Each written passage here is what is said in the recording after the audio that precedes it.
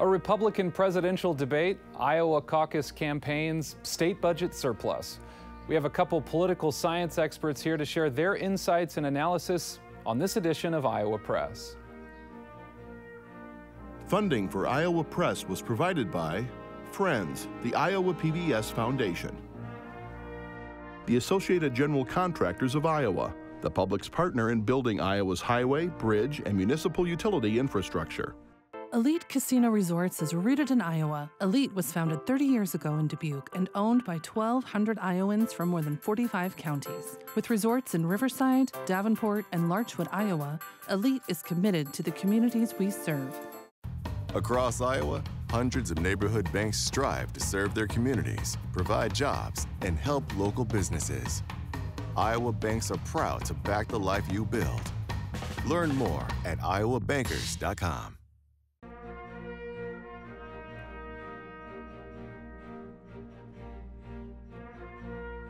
For decades, Iowa Press has brought you political leaders and newsmakers from across Iowa and beyond, celebrating 50 years of broadcast excellence on statewide Iowa PBS.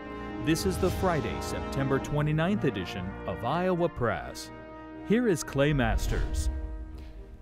It's been another busy week of politics. We've invited a couple political science experts here to help us highlight some of the important takeaways and figure out what it all may mean.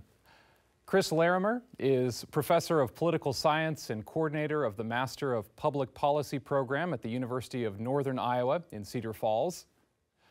Rachel Paine Caufield is professor of political science and department co-chair at Drake University in Des Moines. Thanks both for being at the Iowa Press table today.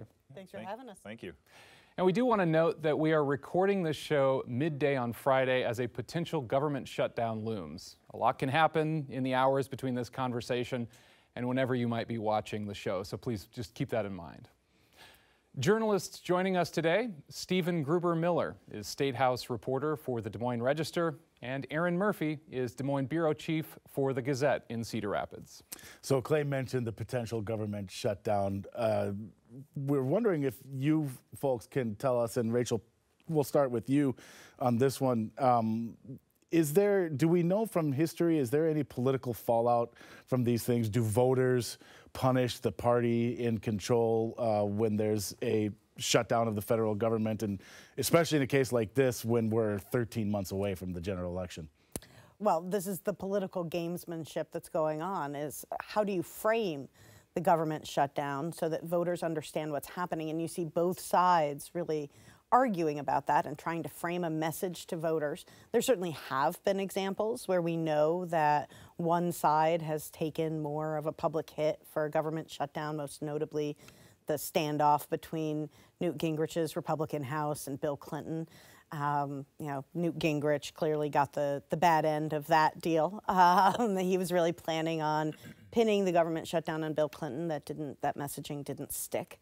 In this case, it's hard to imagine a situation where the blame is equally shared. It seems pretty clear that this is a shutdown that's being driven by fractious politics within the Republican Party of the House. Yeah. Chris Larimer, the same question to you. Do you analyze voting behavior and data? Have you seen history that shows us that this could be something that does impact voters' choices a year from November?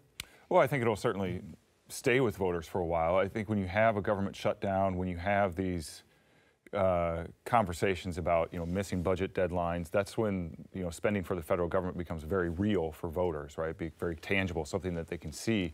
And if it's a case where Republicans are talking about wanting to cut spending, voters then can see that in a very real way if you have a government shutdown. So as Rachel said, for 94, 95, that where there was damage to the Republican Party and Newt Gingrich. I think we a little bit the same in 2018 when we had the government shutdown for 34 days. There was some backlash toward the Republican Party for that. But unfortunately, I think when you're talking about government shutdown and getting right up to the deadline, that has become the norm of the federal budget process. When people talk about the federal budget process being broken, this is what they're talking about. I mean, there have been, I think, over 130 continuing resolutions since 1997 or 2000, because we keep coming up to this point and Republicans and Democrats in the federal government cannot agree on those 12 spending bills. And to that point, this could be something that drags out too, whether it's this agreement, this bill right now, or whether it's another one in how many ever weeks or months when they get to the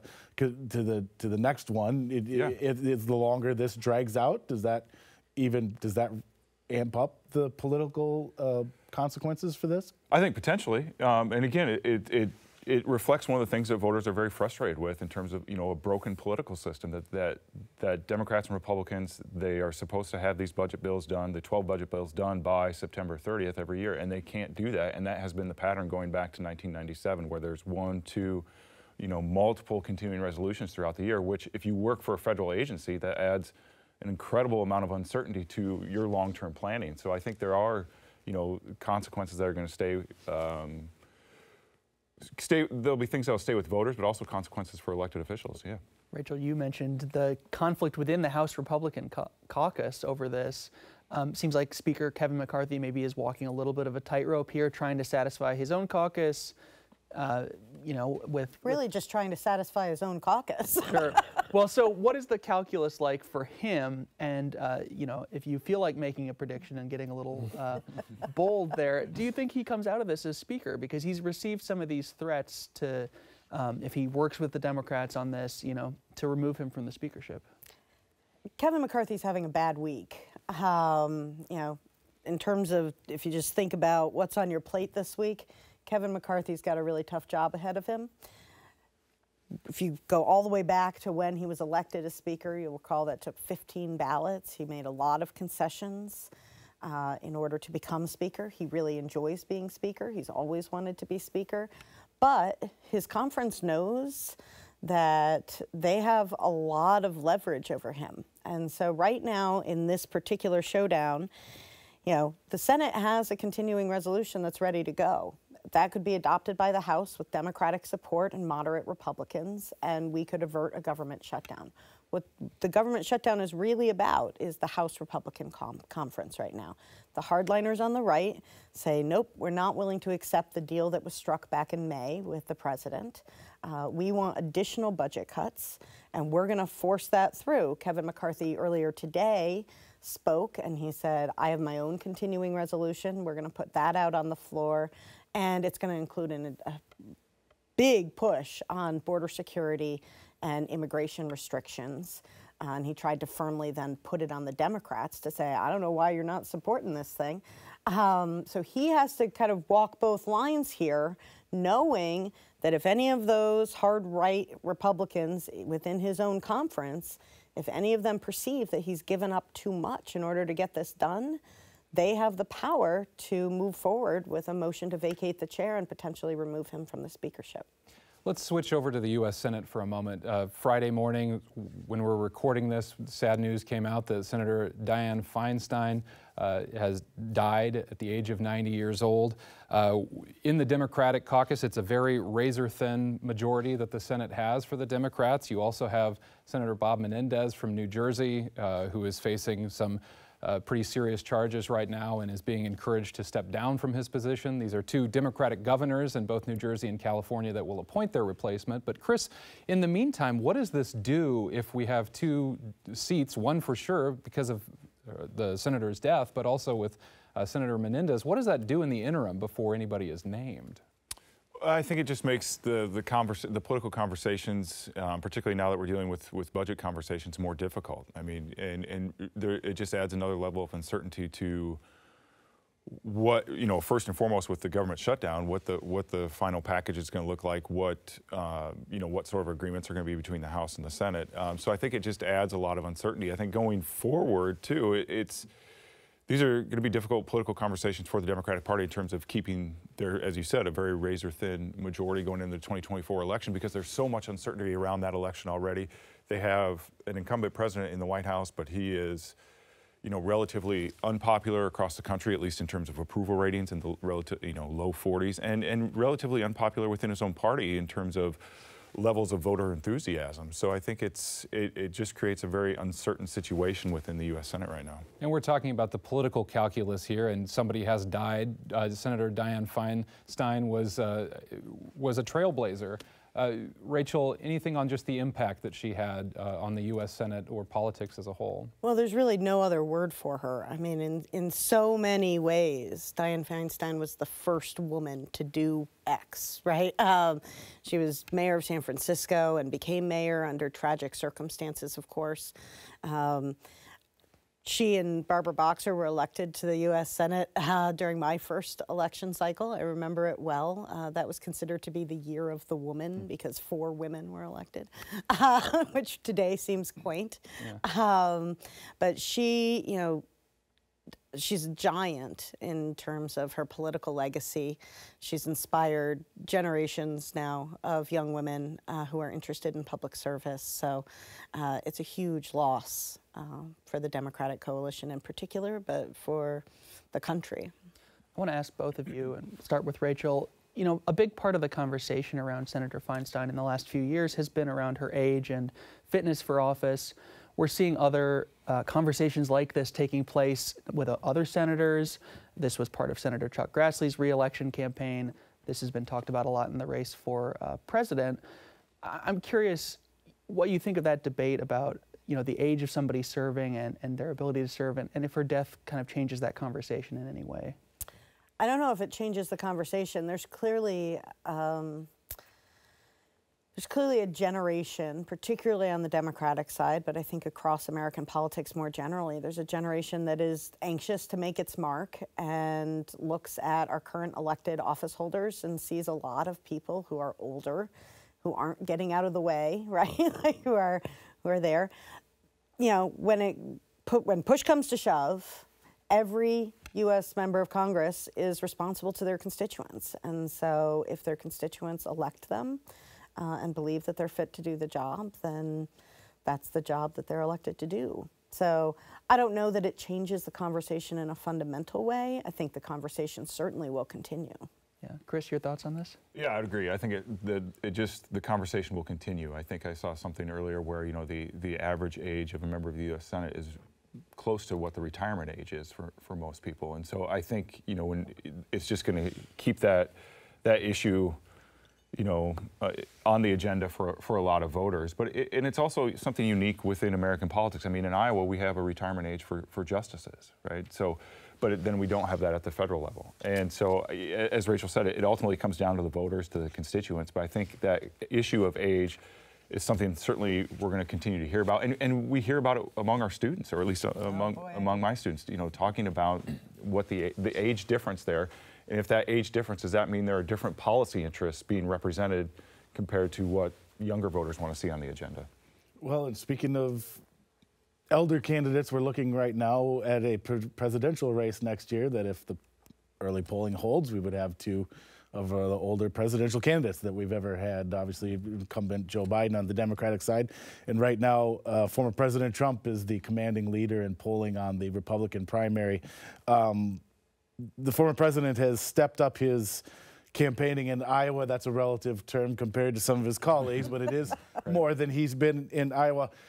I would like to get a sense from both of you, and Rachel, we'll start with you here. The lead in the polling has been very large and consistently very large throughout this primary. We're 4 months roughly from the Iowa caucuses now. Is there time still for someone else to make this a more competitive race, or are we going to be in January where we're looking at right now? Yeah, I'm not sure. I think there are candidates who have the potential to make inroads. And Iowa has always been, right, a place where the goal of each and every candidate is to outperform expectations. That's always been the story of the Iowa caucuses, is the come-from-behind victor or the come-from-behind person who just does better than expected and gets a big bounce out of it. I think in this case, whoever comes in second, if it's a commanding second behind Donald Trump, then that's a message, and I think can give them significant momentum going forward. The kind of old school logic of, you know, it's 3 tickets out of Iowa, I'm not sure that holds this time. But I think, you know, Donald Trump will get one of those tickets. The question is, who else appears to be a viable contender in the sense that they can consolidate the Republican voter base behind them to make a credible run against Donald Trump for this nomination? Yeah, Chris Larimer, what's your sense? Is there still an opportunity for that to happen with someone else from that field of challengers? Yeah, potentially. You know, and thinking back on past caucus cycles, you know, in 2008 on both the Democrat and Republican side, there was some fluctuation in the polls from the previous summer leading up to the caucuses. But at this point, we're talking about, you know, 25, 35 percentage points between Donald Trump and Ron DeSantis, roughly, and maybe a little bit narrower here in Iowa. So, you know, in terms of that kind of gap, I think you probably have to go back to the 1980 Republican caucuses with George H.W. Bush and Ronald Reagan, where Ronald Reagan was the front runner. George H.W. Bush made up, you know, a considerable margin in the polls, but he did that in a way that we're used to, as sort of the traditional caucus method that Rachel was talking about, where, you know, you're going to county, knocking on doors, you know, meeting individually with voters or caucus goers. You know, that's what's going to have to happen, and obviously we're seeing that with Ron DeSantis and several other candidates spending a lot of time in Iowa. So I think there's time, but I think it's running out too. Yeah, and maybe a similar question, but from a different viewpoint. Do you have a sense that anything is currently happening that we're not seeing in the polling numbers that may show up later? That, you know, are any of these candidates, you know, doing anything right now, or is anything happening around them that you could see, like, well, I could see this person or this person having a surge like you're describing? Is there anything that we're not seeing in the polling? Yeah, that's a good question. I don't know that we are. I mean, we've had 2 debates, you know, and then on top of that, there have been, you know, 4 criminal indictments against the former president, a civil case.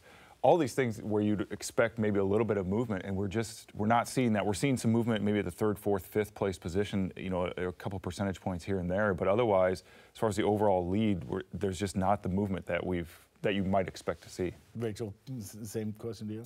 I would agree.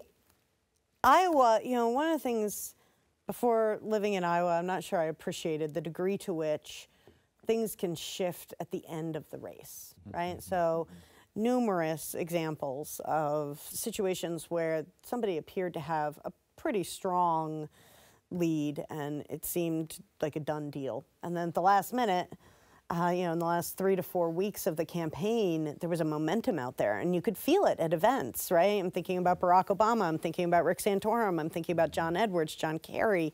That kind of final push, something shifts, right, as people start to make a final determination and really think about who they want to support. So I wouldn't want to count anything out. And with the number of legal questions that are currently at play for Donald Trump, you know, we don't know what kind of developments will come there.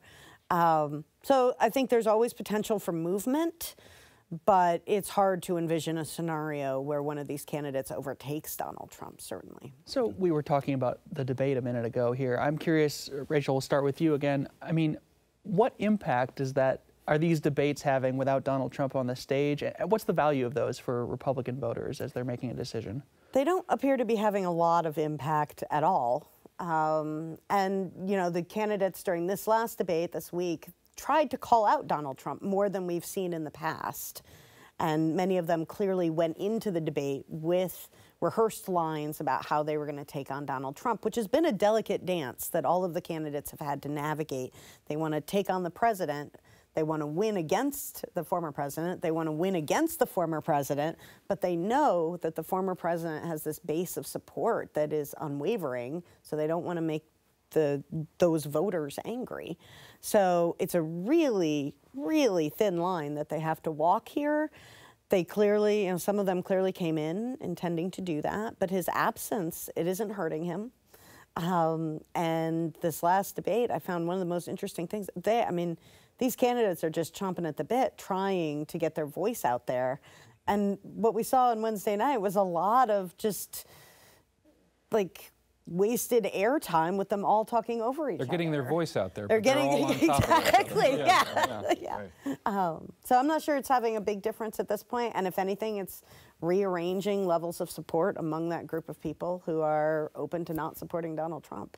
Yeah, Chris, what are your thoughts on that? Yeah, I think maybe the one thing to watch going forward is, as Rachel said, we had several of the candidates actually being a little bit more explicit in terms of their criticism of the former president. So now, as polls come out after this debate, maybe to see if there is some movement now. The first debate, Nikki Haley did criticize the Trump administration in terms of the budget, national debt, but she was kind of alone in doing so, other than Chris Christie and Asa Hutchinson, in terms of really taking on the president.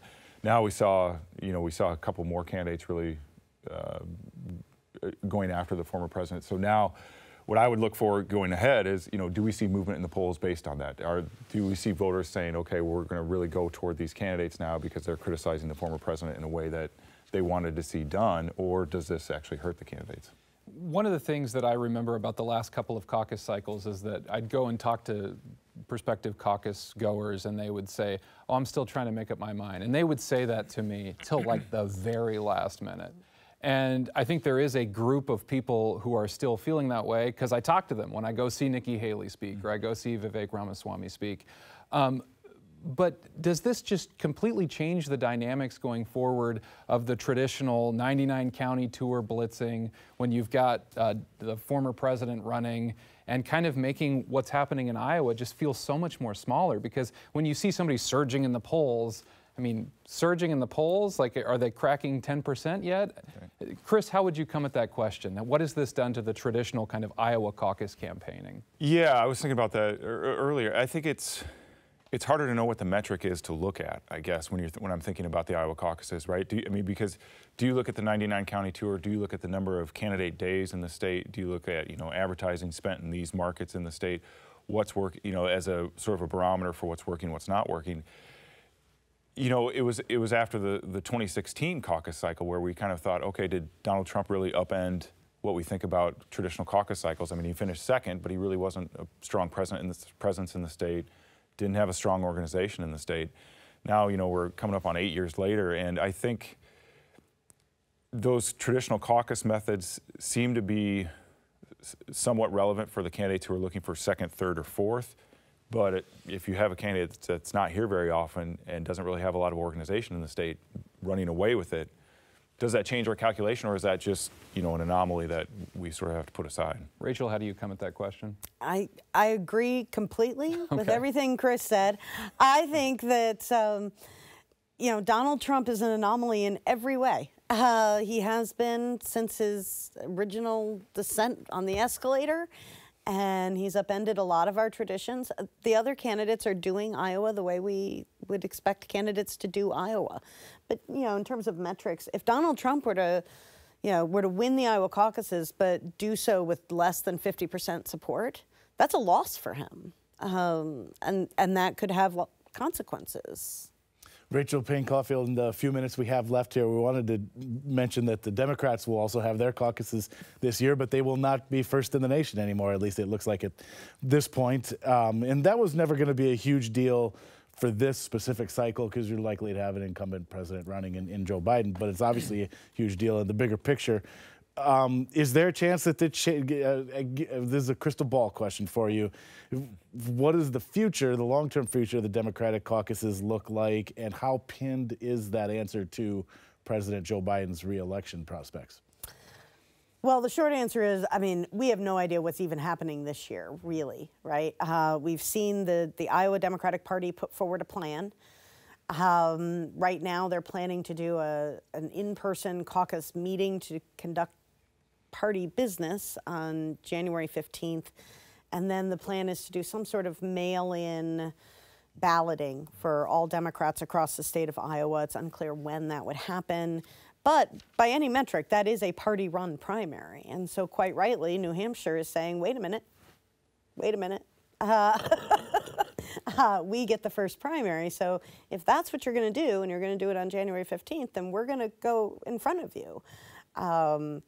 And that means not just going in front of the Democrats, but going in front of the Republicans. There's a real risk to both parties here. And there is a way forward for the Democrats for the Iowa Democrats to change that plan and either conduct a mail-in voting process later or hold caucuses. One way, just hold your caucuses and include a preference vote and violate the DNC rules and do it anyway. Is there any hope of them being first again in future years, or is that ship sailed? I really don't know. I haven't given up hope. And I'm going to add this, which is that, this process that the DNC, it went into, 2 years ago now, saying we're going to really revisit our nomination process. And we're going to do it with the goal of being inclusive. We want to make sure that every single Democratic voter has a chance to really participate in this and choose the nominee for the Democratic Party. And in fact, the way this process has played out, the DNC... I'm sorry to interrupt you. I just want you to know we have about 30 seconds I'm sorry. left. So the DNC, DNC has done exactly the opposite. The DNC has essentially chosen its candidate and let its candidate choose the process. And in doing that, they've actually eliminated any voters' voices from really impacting the outcome. All right, and I need to eliminate our voices from continuing to go on this show today. Chris and Rachel, thanks so much for joining us today on Iowa Press. Thank you. Good to be with you. Thanks. If you missed any of this show or want to watch a previous show, you can find all Iowa Press episodes online at iowapbs.org. For everyone here at Iowa PBS, I'm Clay Masters. Thanks for joining us today.